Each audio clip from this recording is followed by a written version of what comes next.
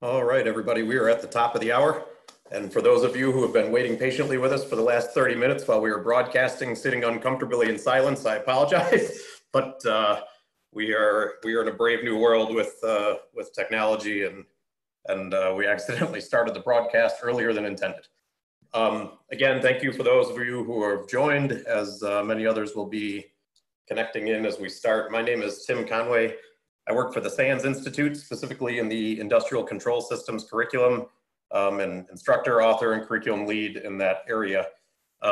Today we are joined by Reid Wightman and Kate Vajda, both from the organization Dragos. But for those who are joining, we usually do a really good job of kind of identifying when we're having analyst-sponsored webcasts or vendor-sponsored webcasts, as we want people to know when they're connecting and when they may be hearing more about a company's product or solutions and specifically join for that reason. However, this webcast is not one of those. This isn't an analyst-sponsored or a vendor-sponsored. We just happen to have two people from industry that are leaders in this space that are going to be joining us and talking through the topic of the Ripple20 vulnerabilities. And this is more of a industry focused talk. It's not specific to a company or a product or a solution. It's for those who are members of our community forum. When different events happen, like the Trisis attack or Ukraine 2015, or something of extreme interest within the industrial control system space, we often put together resources and defense use cases and white papers and make those resources available to the industry through our forums or through webcasts, and that is what this webcast will be focused on. Both Reid and Kate work in this space specifically, and kind of in their day jobs, we couldn't find two better folks to come and talk about the Ripple20 vulnerabilities and answer some of the questions of really focusing on what people in the industrial control system community need to know about this and what it means. So Reid is a Dragos Senior Vulnerability Researcher, analyzing publicly disclosed vulnerabilities and determining the public reporting is accurate and really kind of what it means for the industrial control system community. Kate is a Senior Vulnerability Analyst for the Dragos Intelligence Team. She analyzes public advisories for accuracy, understanding, and correction to feed intelligence and the Dragos platform. She performs vulnerability research and assessments of software and hardware as needed. For those who've seen some of the Dragos reports, looking at some of the vulnerabilities being reported and tracked in different industry documents or certs, kind of some of the research that both Kate and Reid have performed in the past, looking at which ones of those kind of vulnerabilities are significant, which ones are accurate. Same thing on the patching side. So really just both of these individuals, we couldn't be more blessed to have them come in and talk about what this means to asset owners and operators as things like this come out, no different than the Urgent 11 vulnerabilities specific to the real-time OS of VxWorks. And people started to try to understand, where do we have that in our deployed assets? And what does it mean from a risk perspective, and what does our response need to look like? The same questions are being asked of Ripple20, and it's harder to find, harder to identify, harder to go through inventory and fixed assets and determine what it means for asset owners and operators. I'm not going to take any more time. I'm going to turn this straight over to Reid and let them begin answering those questions that the industry is sort of asking and looking to them. Great, thanks, Tim. Yeah, so I am Reid Wightman. I'm a principal vulnerability analyst here. I've gotten most of my work, I would say, in the industrial security space has been focused on embedded systems. So back in the day, I kind of got into the industrial space by joining the company Schweitzer Engineering Labs, where I did a lot of negative testing of digital protective relays, looking for issues in the hardware, issues in firmware, issues in communications protocols. I do have a really fancy home lab that has, it turns out, a lot of equipment in it that's impacted by the Ripple20 vulnerabilities. And it's kind of interesting because I have a huge range of equipment that is, some of it is, quite unsupported at this point by the vendors. Some of the equipment that I have in my home range is, sort of end of life by the vendor. I have them looking right now at one of the UPSs that I won't be talking about, but which has a no longer supported Ethernet card in it, which is impacted by the Ripple20 vulns. And I know that that network card is never going to see a firmware update, for example. And I guess I'll turn it over to Kate to say a little bit about her lab. Sure. My name is Kate Vajda. I'm Senior Vulnerability Analyst here at Dragos. My background is mostly in system administration and network administration. I was formerly a pen tester for a while. And yeah, my home lab is growing. I've got, I think, 3 devices here that we're going to be talking about in regards to Ripple20. But otherwise, I'm just excited because it's growing. And I think I can change the slide. Nope. Okay, cool. So what you need to know, first, if you haven't read it yet, you should probably check out the JSOF white paper. You can find it on their website at jsof-tech.com/Ripple20. Today, we're going to go over some of the key takeaways of the following, like devices impacted, the prevention strategy, mitigation tactics, and any of the research implications that it means, for you guys, our community. Maybe I can change it. I don't think it's working. Oh, maybe. All right. So maybe this doesn't work. Reid, can you advance? Okay, cool. So we're going to go over the vulnerabilities that were identified in the Trek TCP/IP stack, and it's very difficult to read these. Cool. So we got the JSOF research paper, which was actually published last month, about a month ago. It was released with a demo, and in the demo they show several devices plugged into, I believe, a UPS, and they shut them all down, the processes stop, and none of their devices work. In their white paper, they highlight 2 of the 19 vulnerabilities that they consider the Ripple20 vulnerabilities, and one of which is a remote code execution vulnerability, and the other is an information leak. So there's probably going to be more information on the rest of the vulnerabilities, I believe, in tomorrow's Black Hat talk. I think it's at 11 o'clock. Probably local time at Black Hat tomorrow. So check that out. If you paid for Black Hat, obviously you won't want to miss that one. Otherwise, I'm not sure how it's going to transpire to the rest of the community afterwards, but they should have more information on that. What's fascinating though is the vendor coordination that they've done. So you can actually go to their website and they'll have a list of several vendors which show which devices are affected, and more importantly, how they're affected, whether they're actually a denial of service or a remote code execution, or not affected at all by some of the vulnerabilities. They actually, in a lot of websites, they link to each of the advisories, and it's pretty cool how well they've broken down what each device is actually vulnerable to. I think I might be fighting the control for this all day. Either way, where we see these devices, these are embedded systems, which are usually just plugged into or attached to another device that has no native IP stack. So they use the Trek IP stack. So it's not very easy to detect, and you can actually go through that advisory and see some of the fixed dates, just how much they vary, some going back quite a ways. But all of them have a different CPU and some completely overall device architectures.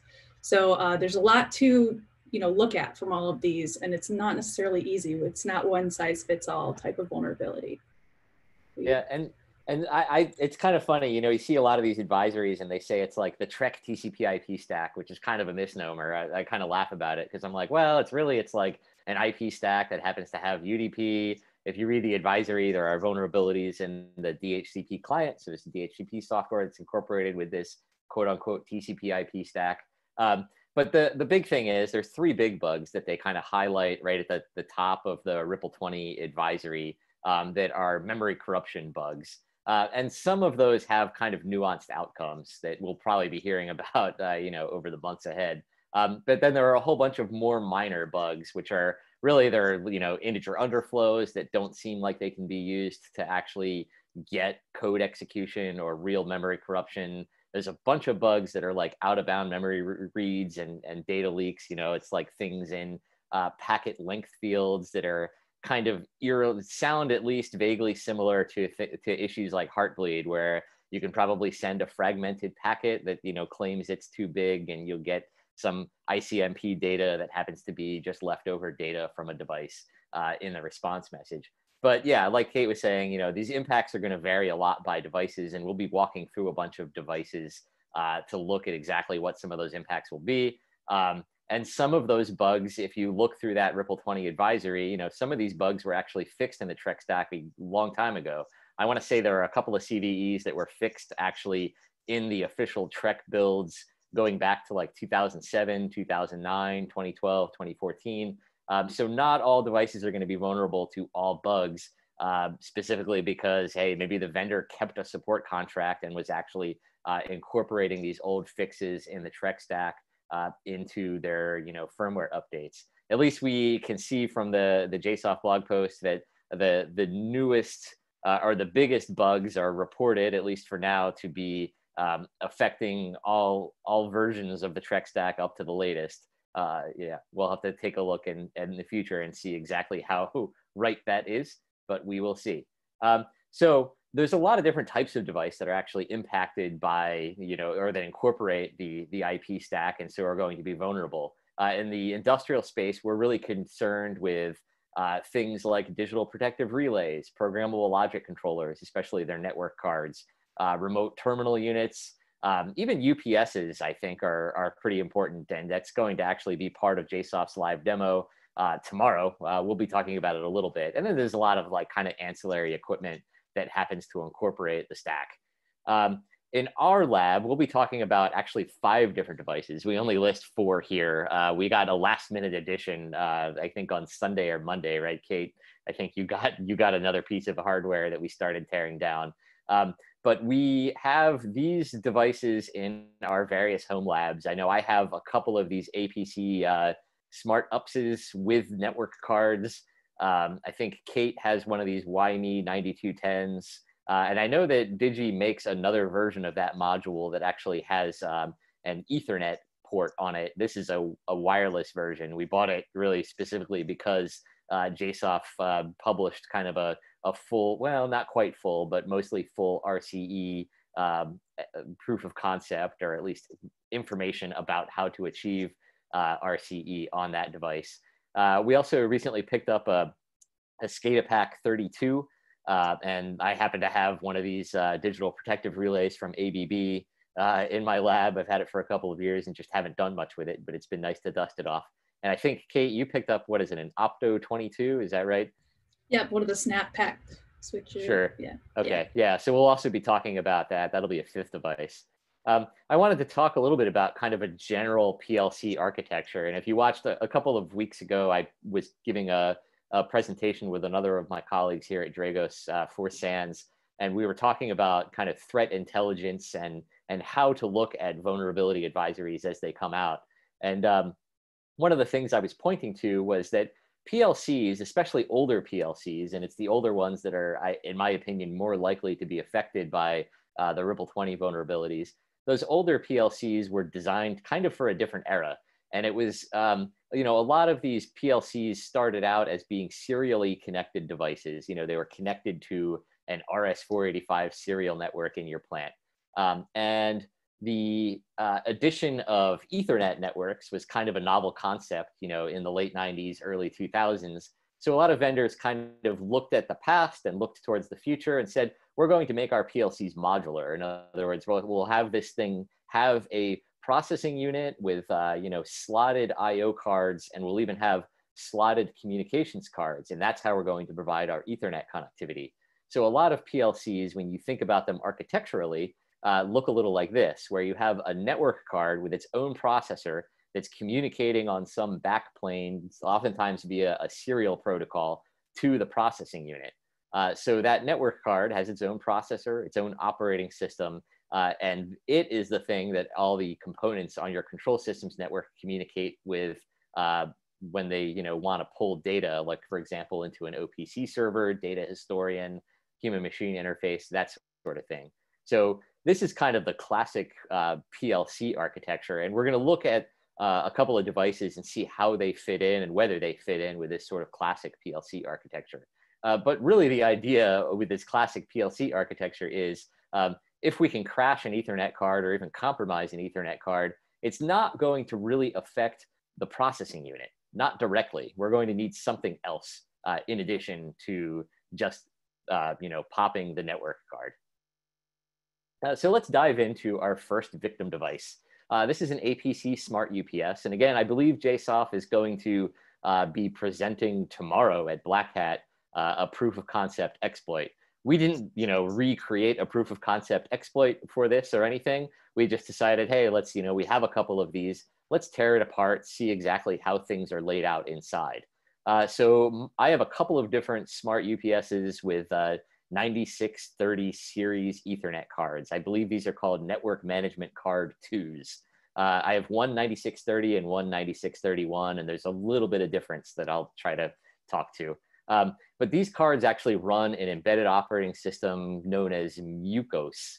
It's actually Mucos 2 is the operating system, and they have the Trek stack bolted on top of that. And this this card, I guess, go over to the next slide here, actually has this processor in the middle of it. And that processor is actually labeled APC, right? It's an ASIC. But I've seen this sort of thing before. I've taken apart a lot of industrial hardware over the years. And one of the devices I looked at years ago, I happened to buy a couple of different hardware revisions. And one of them had, a vendor branded ASIC. And the older version actually had a generic processor on it called an RDC R8800 or 88,000 series or whatever they call it. And I'm suspecting that that's what this is under the hood, but I'm not 100% sure. But what these RDC chips are they're an 80186 CPU. Usually they have like an on-die CAN controller, a couple of on-die serial ports, and a couple of other features that are kind of neat. But what this card has, at least, is this x86-ish processor that communicates with the UPS board.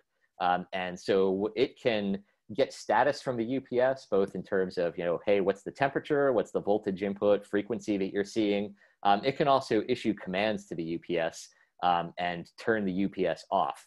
And it's kind of a lights out management board because you can remotely turn the UPS off. And while the UPS is off, the network card is still powered. So you can still log into it and then go ahead and turn the UPS back on. So it's a little bit like a lights out management for the UPS itself. So this again was the card that I actually picked up a few years ago. And it might be hard to tell on your screen, but it's kind of amusing that there is a little brown wire connecting one of those chips over to the connector plug in the upper right-hand corner of the card. That was on the card when I bought it. And it's actually kind of amusing.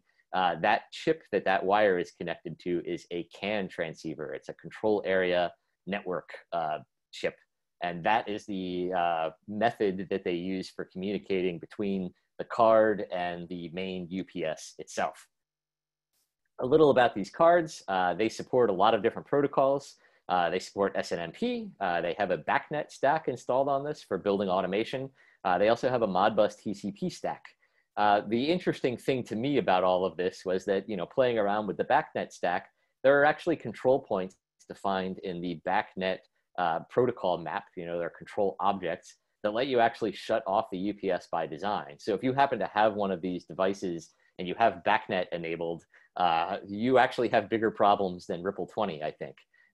And some models of UPS, actually the Modbus TCP stack allows you to issue control commands to some models of UPS. None of the ones that I have in my own home have this, but I think if you install this exact card into certain models of matrix UPS and bigger kind of data center UPSs, you can actually use Modbus TCP to write to certain control registers that will turn the UPS off.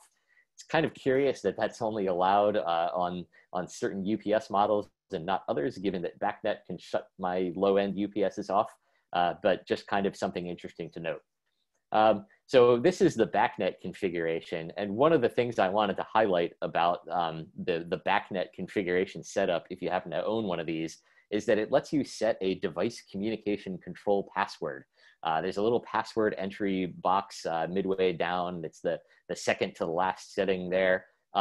That doesn't have anything to do with actually issuing control commands via BACnet. I'm not actually 100% sure what that's meant to accomplish. BACnet is an unauthenticated protocol. There are a few commands in BACnet that allow you to use authentication, but they're only like a device reboot command, and there's some other informational command that I can't remember off the top of my head that actually can require a password.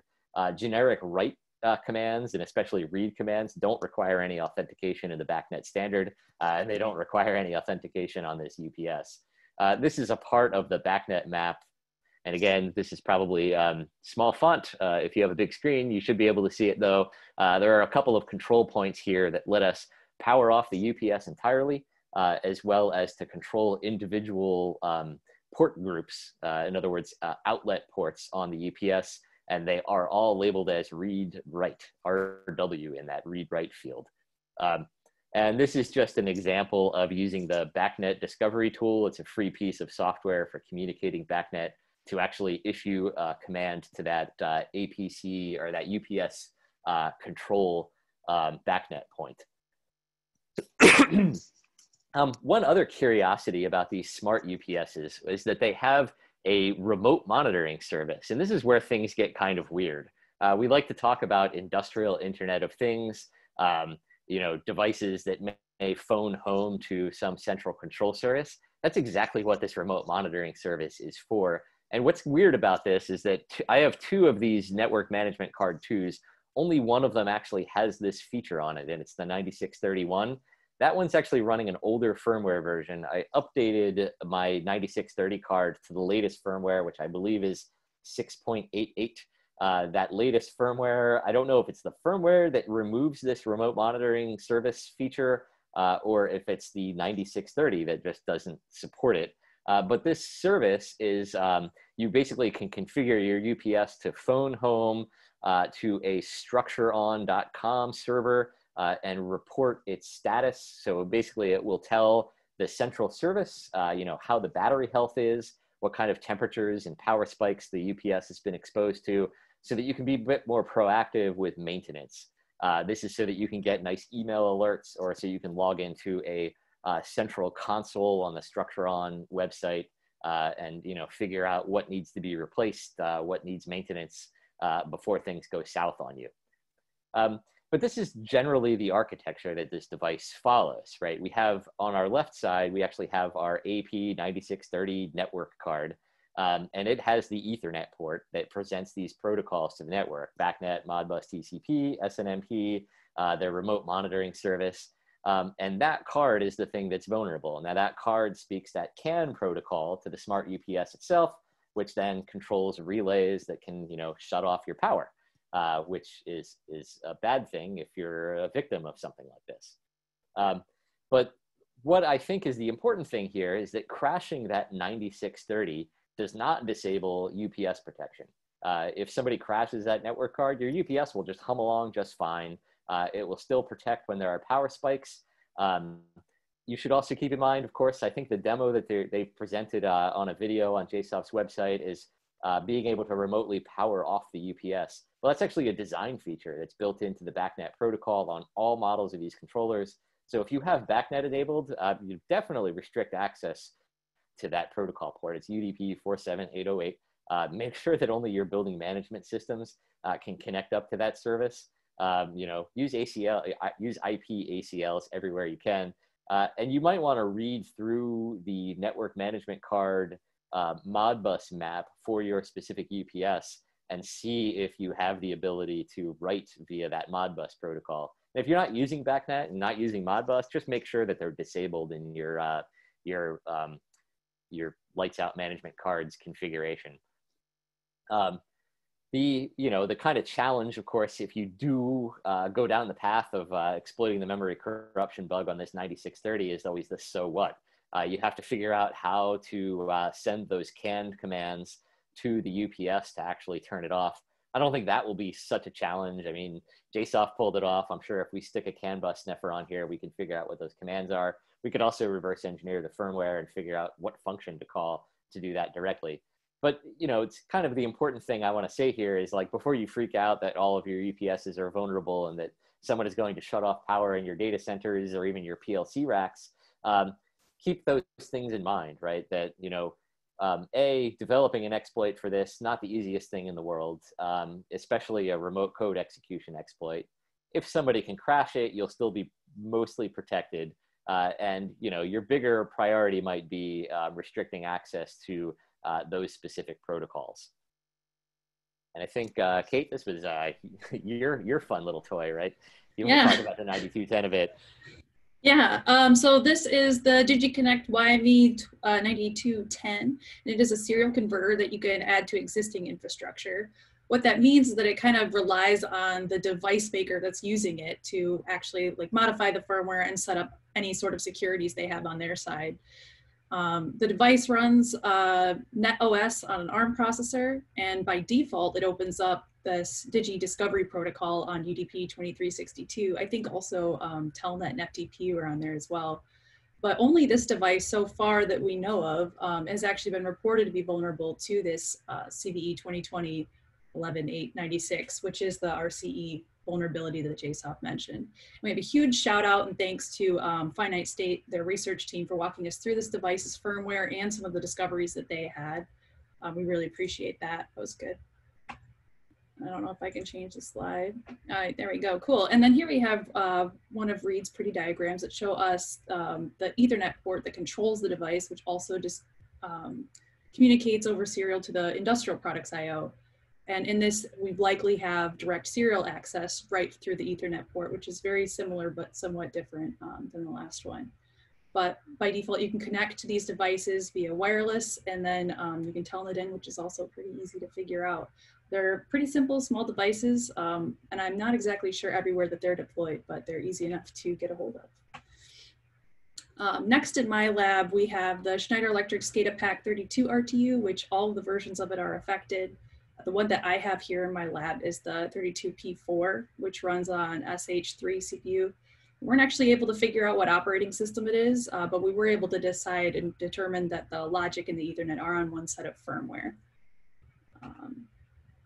What was both frustrating and fun for me, you may not be able to see it very well in this picture, but there's a coating on top of all the important chips that I wanted to be able to read, and I wasn't able to scrape off or otherwise see through any creative lighting, which I tried, to actually read some of the chips. So to get around this and to get more information about the architecture for this device, had to look at pictures on the internet, kind of Google dork some of them, and just trying to figure out what kind of chips these actually are, and was later able to validate through the firmware what they are actually.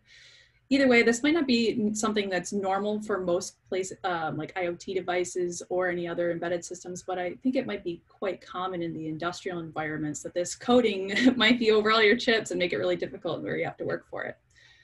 But what we were able to determine is that all of this stuff communicates to the Ethernet controller, and in this, we actually have unauthenticated Modbus project access. So anybody who's on this network and can throw Modbus commands to it are able to change the logic of these boards.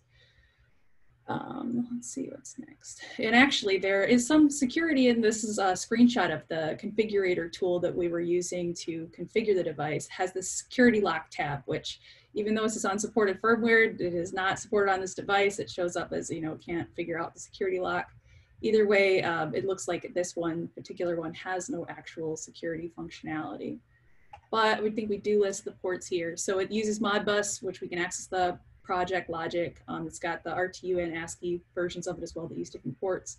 And you actually have to reach out to Schneider for the DMP activation, which are on those ports as well. So if you can't really securely lock this yourself, you'll likely have to use like an external firewall or something to actually block these and restrict it to only things that should be accessing and changing the logic of these devices.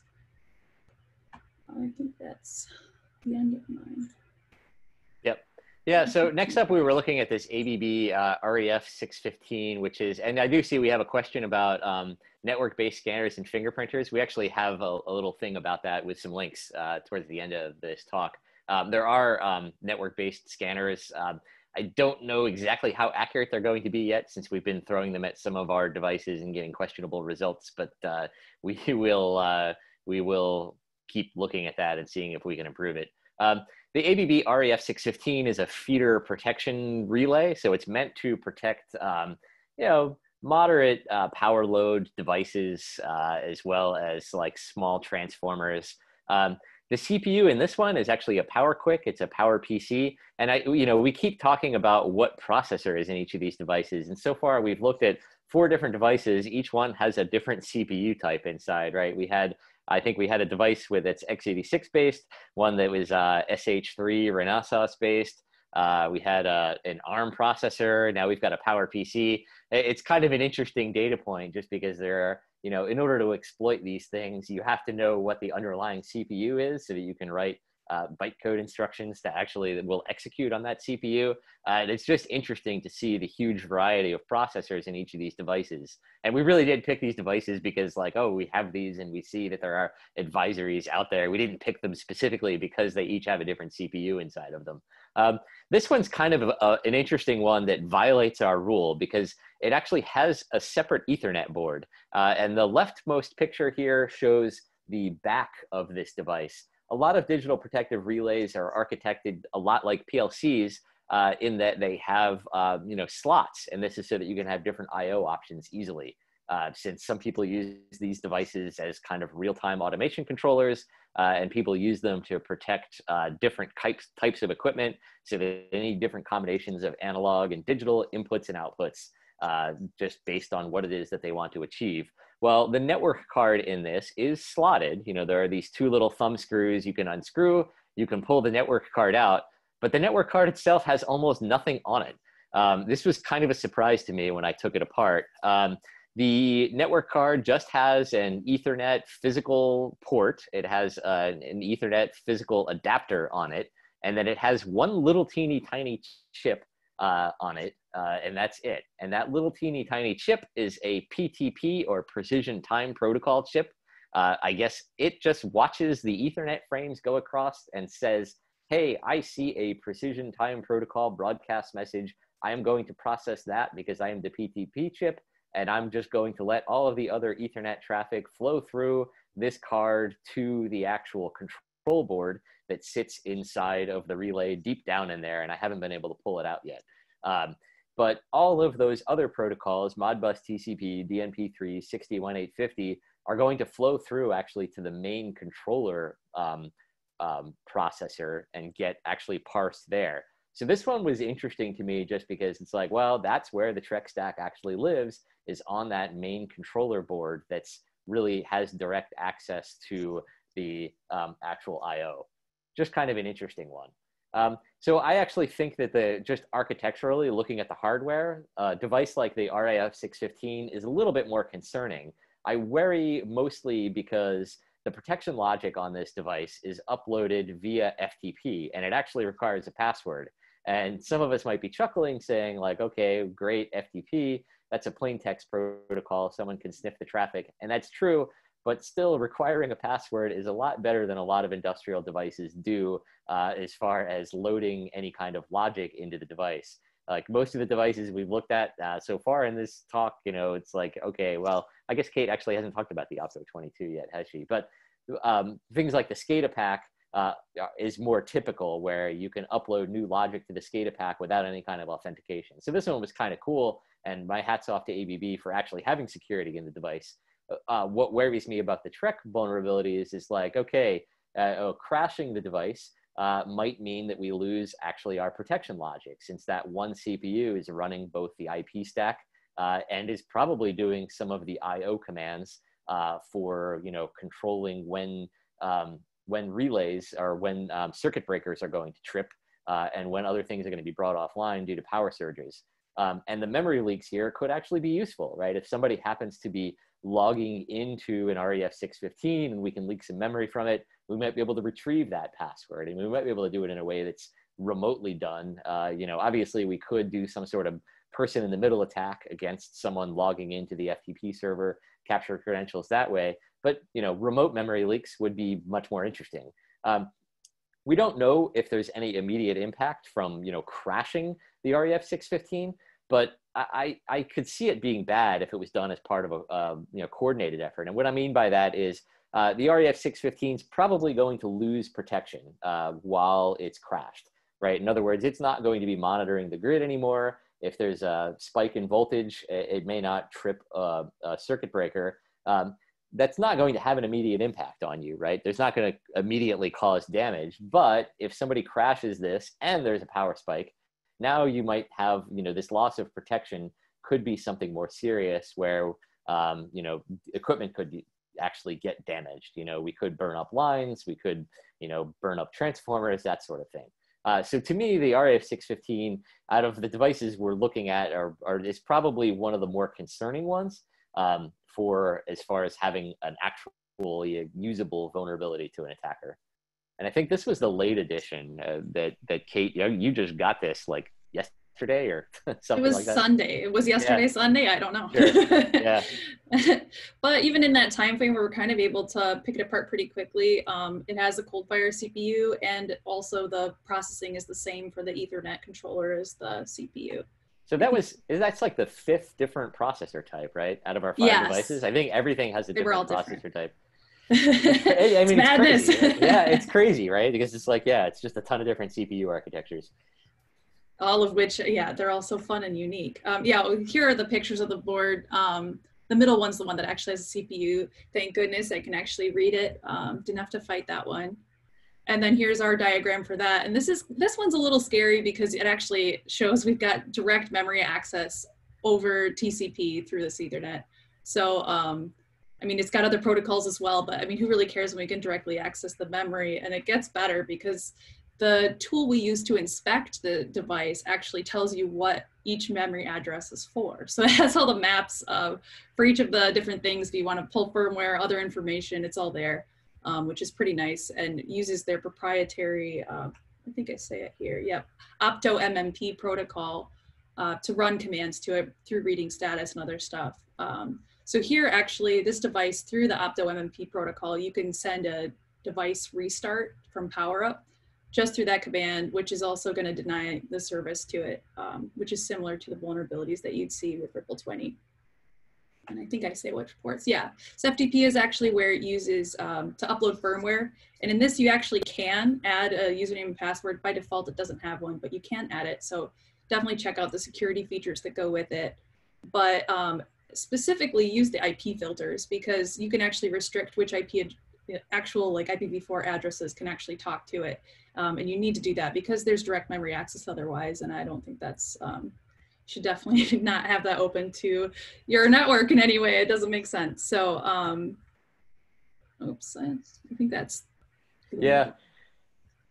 Yeah, the Opto one was kind of amusing to me because that's actually their term for their OptoMMP protocol. Is like they say it's IEEE 1394, which some people may know as FireWire. It is basically a DMA protocol, and it's just wrapped up in a TCP packet and shipped off to the device. I thought that was really funny, like reading through the data sheets for that, especially since there's actually a huge OptoMMP protocol guide that gives you all the addresses of all of the interesting stuff in their controllers.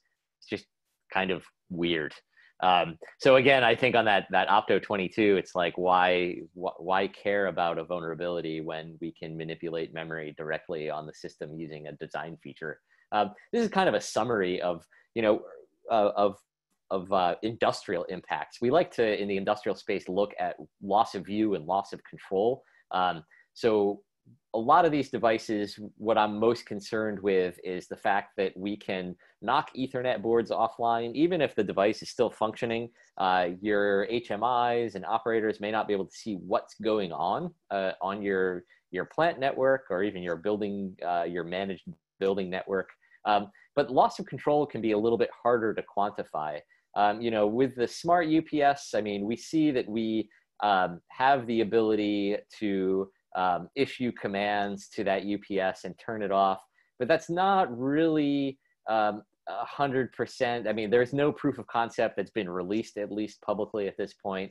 So I'll call that a soft loss. Even if we crash the device, it's still the UPS itself will still be doing protection. The YME 9210, it's a lot harder to quantify that device because it is not a control device. It doesn't have any ability to directly control things. It's meant to be installed in some other device. So, we can say that yes, crashing the device or even completely compromising the device means that the attacker can blind your operators or even hide data from your operators, but it's not really possible to tell what kind of loss of control that's going to result in. That's really going to depend on the security of your serial protocol. If you're wise enough to encapsulate authentication and encapsulate some additional security inside of that serial protocol in your device, you'll be well protected. If you're not wise enough to do that, then I would probably call it a soft loss of control, just because, again, just because you compromise the 9210 does not mean that you have stopped the device from doing its protection function. For the SCADA pack, again, a lot of these are going to be total loss of view, just because a lot of these bugs can result in crashes where we can blind our operators at the very least. These devices, of course, we are operating on the main CPU. The last three devices here, the packets are being parsed on the main CPU that does the logic and does the protection by the device. But we also have to think about the fact that at least two of these are insecure by design, meaning that there's features in the product that mean that we could totally compromise the device even without the bug.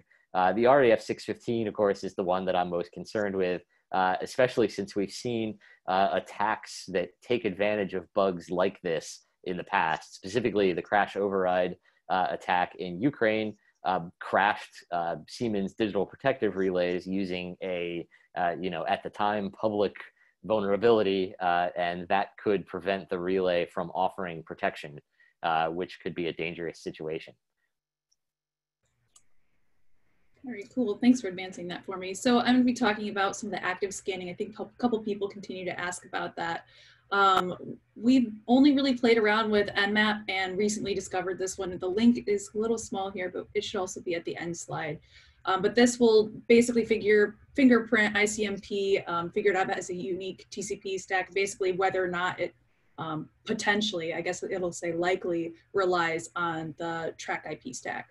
So that one I would say is a little hit or miss. I think I only threw it at a couple of my devices and I think I'm 50%. So it's not completely clear how true, false positive, or what the rate is. Sorry that it's not that cool. Yeah, there is a question about that. It's how is the false positive rate? I think when you ran it, it was like it detected one device properly, said one was like maybe Trek. Basically, it said like the ICMP stack looked like Trek and the TCP said part likely. did not, or something. Yeah, something like that. I don't know that we even run it against non-Trek devices to see what it answers. I have not. I've only tried it against the ones that we were. Yeah, so we don't know exactly what the false positive rate is yet. I have not used the detection script released by JSON. I actually think that Luby Ruffy is that the same one? I think it is an official JSOF person, actually. I think if you look at that GitHub page, it'll be like, yes, this is the official JSOF script. I'll have to take a look and see what the deal is with that.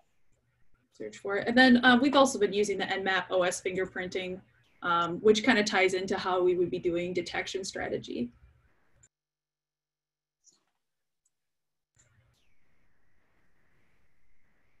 Yeah, and kind of like figuring out how to actively scan for this. It's like I used to do this stuff a lot like years ago, where it would be like, all right, let's run Nmap, let's get the actual results of all of the little malformed TCP packets that Nmap sends, and let's see if we can come up with a way to like passively identify the device. And we're working on that too. I mean, that's something that we'll probably be incorporating, and sorry, this is the plug. We'll be incorporating into our platform. We do have a detection platform specifically that we would be looking for not only like vulnerable devices, but also potential exploitation. And there are some like Suricata signatures that are already out there.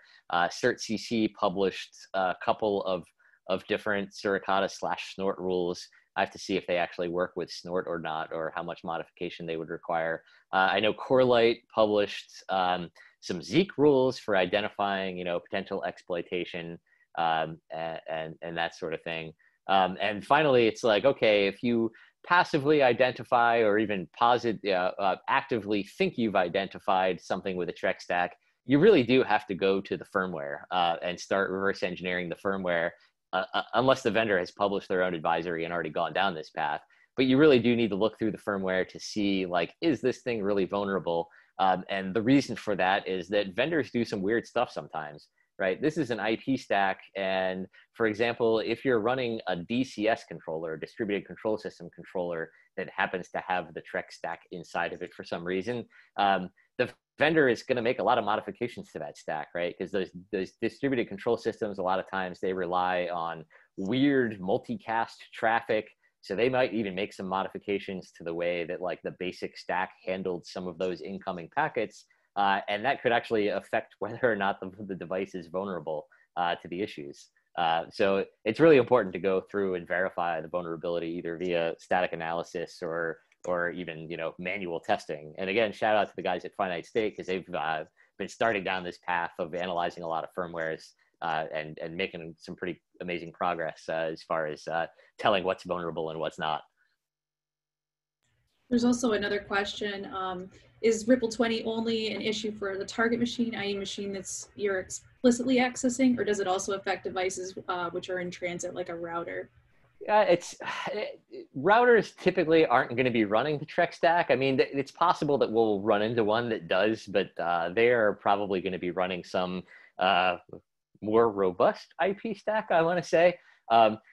So I don't think that those devices are going to be impacted by these vulnerabilities. That said, I mean, some of these things are like kind of weird, you know, old school IP mangling stuff. And it wouldn't really surprise me to see at least some bugs that would overlap with commercial routing products.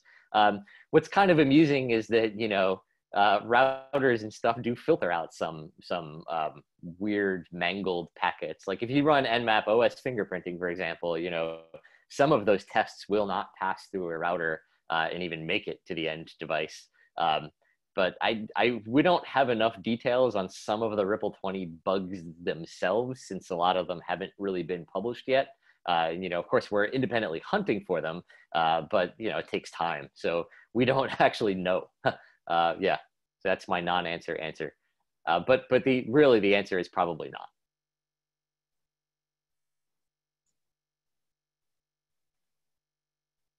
Yeah, so as far as like prevention strategy, you know, the three major bugs that we were talking about were the first one was the CVE 2020-11896. It's an IP over IP with the fragment flag set on one of the IP layers. One of the other bugs was in some IPv6 processing, and the third kind of big bug that could result in memory corruption and remote code execution was in DNS response processing.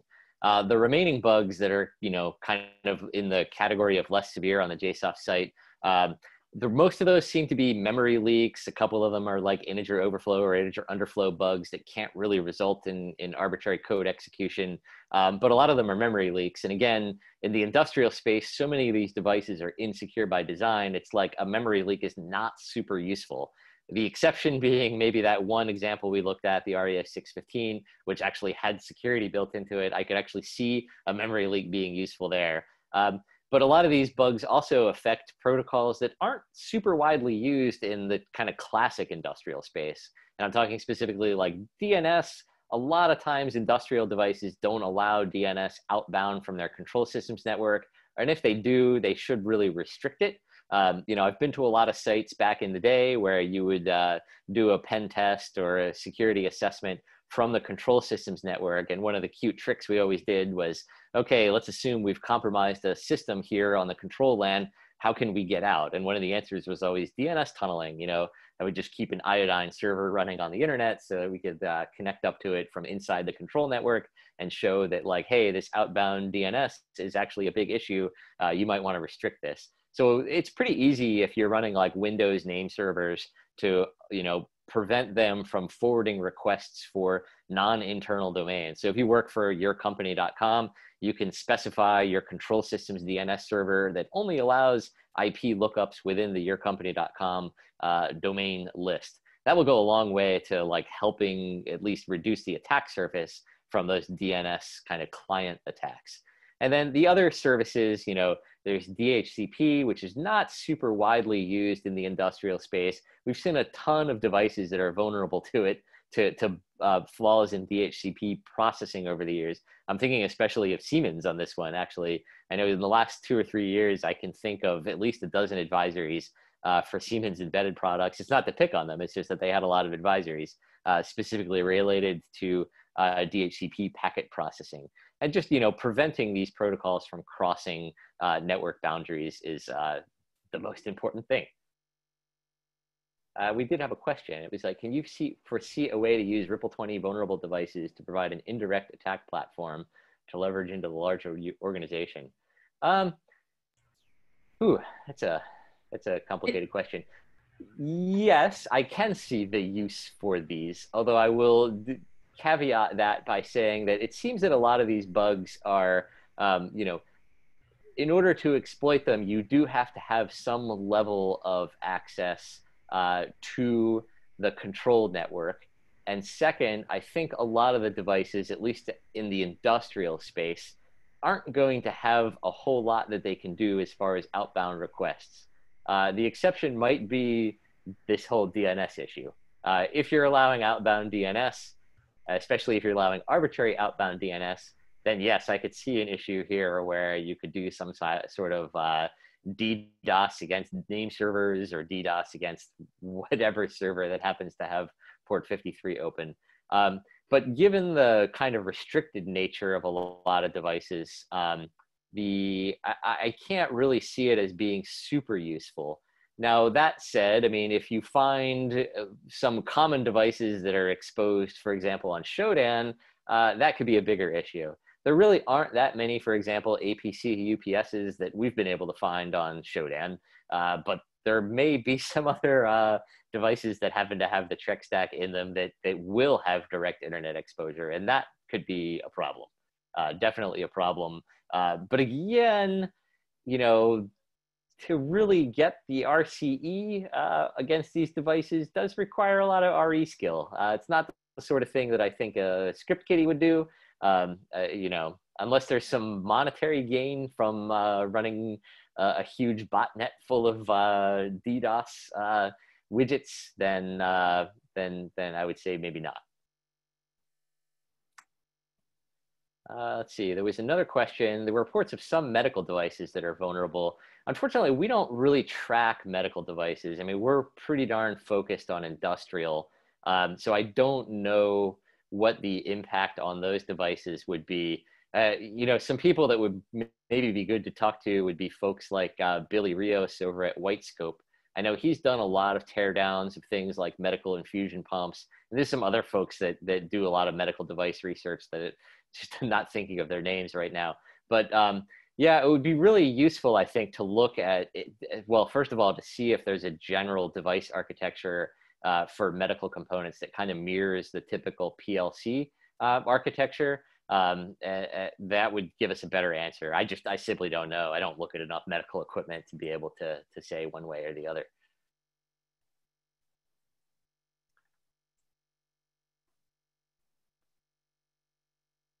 So there is a silver lining to all this. I mean, it's that, our classic ICS devices are the ones that are, in my opinion, more likely to be affected by the vulnerabilities here. And those are the ones that typically have the separate network card. And they also each have different weird architectures inside, like different processor architectures. And of course, like, owning the network card doesn't get you everything, right? You still have to do a lot of reverse engineering of the controller itself to say, from the network card, what can I do that's bad that will like knock the controller itself offline? The newer ICS devices, I think, are less likely to run the Trek stack, but more likely to try to run both logic or protection and network protocol stack on the same device. The Opto22 is a great counterexample to that. I'm actually glad we picked it up just for that reason. But it would really surprise me to see vendors like producing a new PLC today running the Trek stack under the hood. It seems like a lot of industrial equipment has kind of gone down the route of running VxWorks rather than running some embedded operating system that doesn't have a native IP stack. Since, it's like, well, if you're designing a new device and you're making this huge architectural change, you might want to reevaluate what operating system you're using as well as what IP stack runs on top of it. So I guess more good news and silver lining, as so far we haven't actually seen any active exploitation. So no need to panic, even though panicking is probably easy. But these bugs are very similar in nature to the Urgent 11 vulnerabilities, which were released, I think, it was last July. Has it been a year? It feels like it's been 10 years, right? I'm pretty sure it was July. Honestly, wow. Time Yeah, is I a think it flat was. circle. Yeah, I think, no, I think it's version 11 was right before Black Hat last year, I guess. Yeah. Yeah, and I don't think we've seen any active exploitation in that one as well. So I guess not to panic, things can be solved. And on top of that, actually getting an RCE requires a lot of effort because of all the different CPU architectures that we've seen, operating systems, and each thing differs wildly between devices. And I think we've been able to see that even with the small set of devices we have here. Time is on our side. And like as far as research implications, like this, going back to this APC again, you know, when I see stuff like denial of service and RCE, I always am like, what's the actual impact on the process here? The APC thing was kind of interesting to me just because by design it can shut off, and that's kind of like the demonstration of RCE. The UPS will still function even if we crash that card. But what was really interesting to me was the fact that this kind of back-end communications happens via the control area network protocol. So there are CAN commands going on, you know, on that little ribbon connector that connect the network card to the UPS.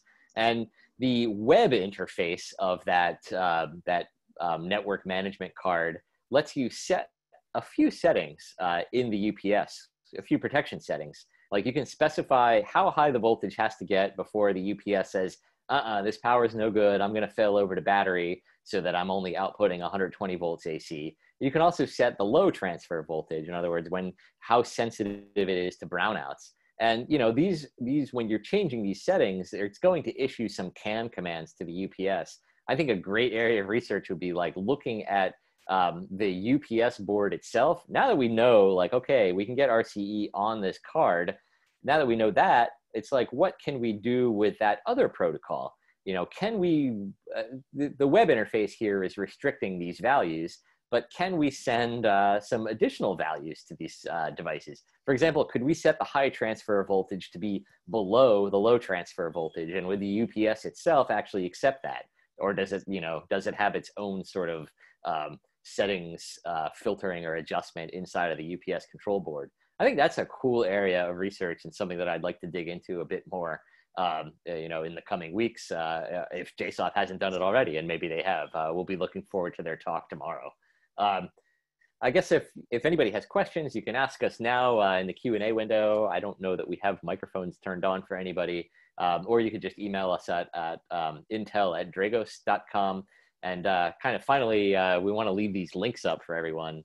The JSOF paper is a really great read. Again, I think those guys have done a great job with responsible disclosure, especially because they've been working with a lot of vendors to really determine, you know, not only what's vulnerable, but how bad the vulnerability is. You know, like I said, there's a lot of different dates at play here, a lot of different fixes and partial fixes to this stack over the years.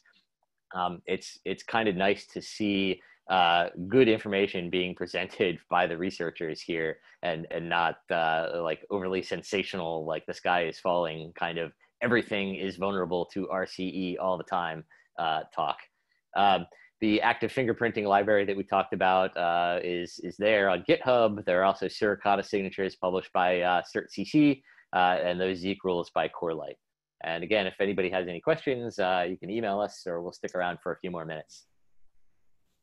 Thank you both. While we're waiting for any other questions to come in through the Q&A, I'm not gonna lose the opportunity to talk to either one of you over the next 2 minutes. So first is, I have a couple of questions that I'll ask while we're waiting for others. Have you seen general announcements of kind of where this Trek IP stack is in use from the normal list of kind of Siemens, Schneider, GE, SEL, ABB, Rockwell, the kind of group of folks that may have some oddball products or some weird devices outside of their core? Is there anything that should be of, or is of growing concern to either one of you?